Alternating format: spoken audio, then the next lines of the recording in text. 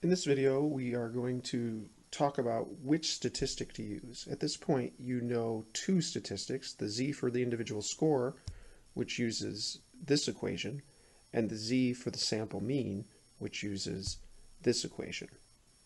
Now, choosing between these two doesn't have to be difficult. When you read a research situation and they say anything about a sample mean, what's the probability of sampling a sample mean that is less than 50, for example? You want to use this equation. I mean, it's got a mean in it.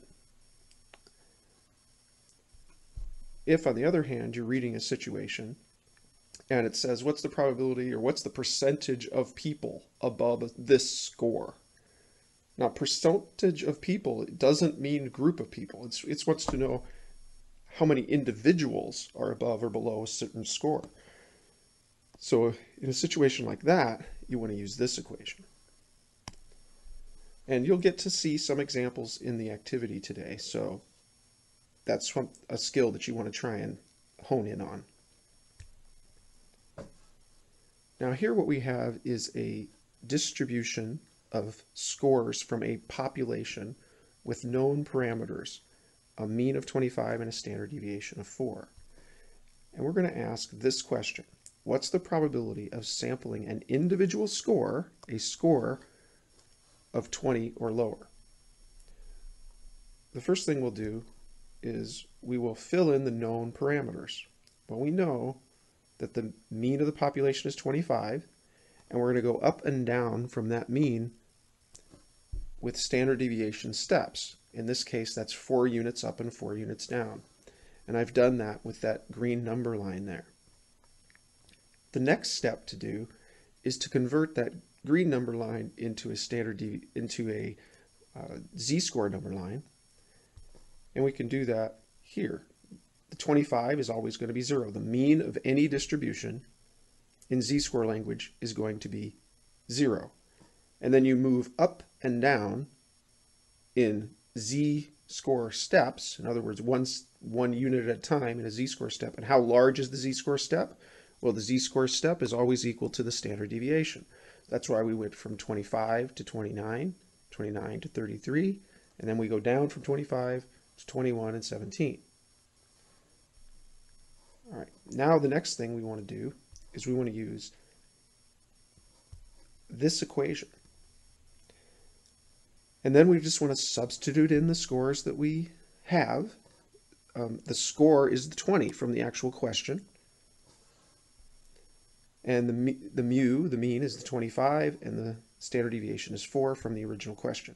So we substitute those numbers in, and then we crunch the numbers, and we get a z-score of negative 1.25. Now we have to find that on the curve. It's negative, so it's on the left-hand side of the curve. And so we're going to draw that right there, fill in that area. And now the question is, how much of the area of this entire curve is equal to or less than 20 in terms of the raw score language, or equal to or less than negative 1.25 in the z-score language. And you need to look that up in the back of the book in Appendix A again. And if you do that, you look up 1.25, and you know it's a tail because it's the smaller of the two portions that the line made. And now we see that it's slightly more than 10%, or 10.5% of all possible scores that could be sampled are going to be equal to 20 or less than 20. So the probability of sampling out one score, about 1 in 10.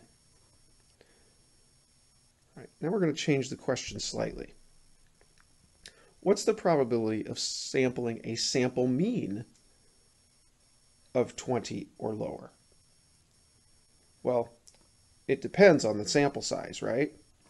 So the first thing we have to do is decide on a sample size. And normally that's going to be given to you in the question, what the sample size is. Well, in this case, we're going to use a sample size of 4. So I've got this curve drawn here. Now this is going to be not a population of scores, but rather a population of sample means. In other words, this is a distribution of sample means. And in order to answer the question, we need to start filling in the information that we know.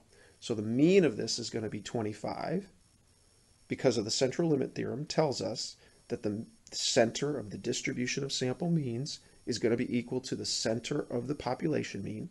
That's why they're both distributions are going to be the center of 25. The next thing we need to do is figure out the steps to the right and the steps to the left. How big are they? Well, we figure that out by using the SEM, the standard error of the mean. We plug in the numbers we have, the sample size and the standard deviation from the population, and we get the SEM of 2. In other words, we're going to step up and step down from 25 in 2 units. So we go 27, 29, and we go down 23 and 21.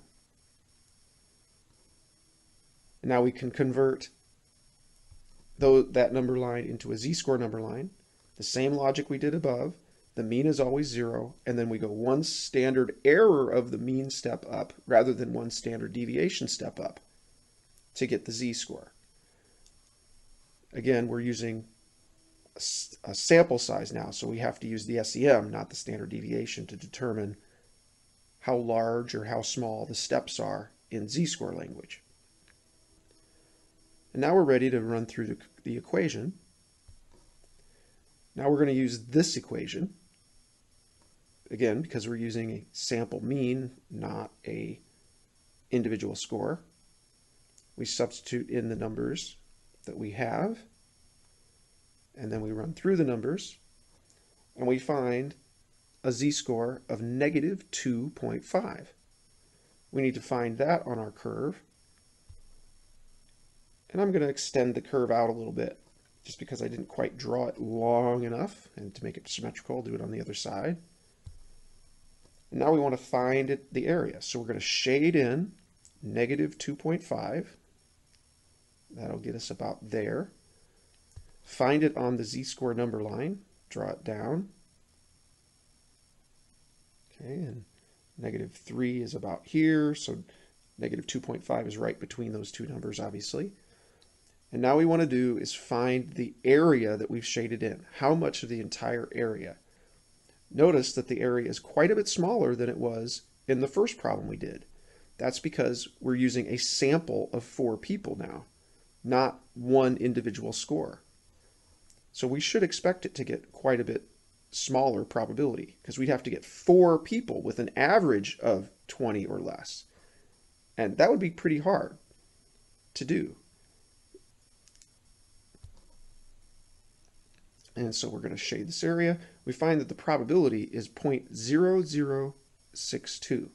That means less than 1% of the time, 6 times out of 1,000, would you by chance sample 4 people and have their mean be equal to 20 or less. Now let's look at what happened here. If you look at the first problem, the standard deviation, the size of the steps, in other words, sampling error, the size of the steps to the left and right was 4. In the second equation, sampling error, the size of the steps, was equal to 2. By increasing the sample size from 1, that's really what you could think of as the top problem. N up here was really 1. We're taking 1 score, right? If you just take 1 score, in between 10% of the time, 10 and 11% of the time, you're going to sample a score that's 20 or below. Excuse me. But when you increase the sample size to 4, you're going to cut the sampling error in half. It was 4 and now it's 2. That's a good lesson. If you increase the sample size by 4 times, you're going to cut the sampling error in half. All right, hopefully this will give you an idea of how to use the 2 equations and in what situation to use those 2 equations. You'll be using that skill today.